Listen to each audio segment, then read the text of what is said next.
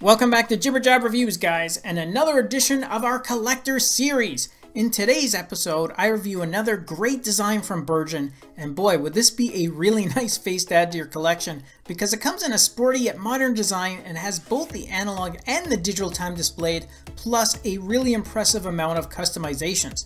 And we're giving away another 8 coupon codes for this face, with 4 winners being chosen here, and 4 more will be selected from the Watchface community website. So if you want more chances of winning, then you can sign up there. It's all completely free, and I left a link to both the face and the website right in the video description.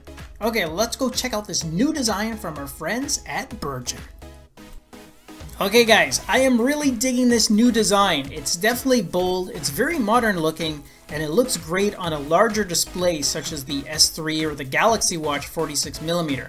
I also like all the different styles for those display areas. You have a nice mix of dials, there's gauges, there's those LCD panels which also give it a fresh look, and it's a nice balance between those analog and those digital styling cues. Now for activity features, you have a power remaining indicator at the dial at the top, there's a heart rate monitor that's in the dial to the left, and then there's a step progress dial right at the bottom.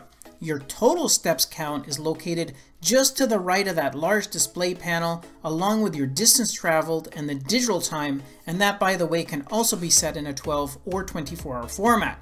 The current date is identified in that small LCD circle under the larger panel, and this one comes preloaded with 18 different theme combinations which affect the ring around the bezel, the background, as well as those large digits in the back. And finally, this model comes with 8 app shortcuts, with 6 of those being fixed, and 2 of them are customizable, meaning you can select any app that's already loaded on your watch, and then you can assign it to one of those custom tap locations.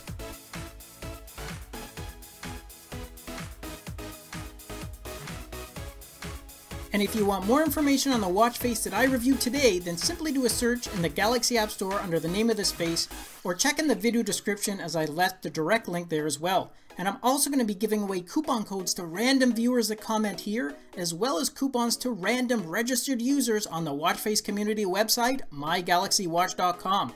So you have 2 chances to win, both here and on the website. But remember, you have to be a registered user in order to participate, so make sure you go sign up.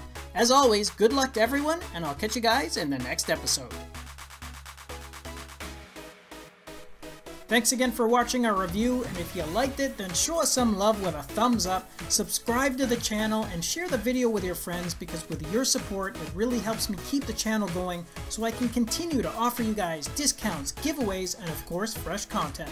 I'll see you in the next episode. Until then, take care.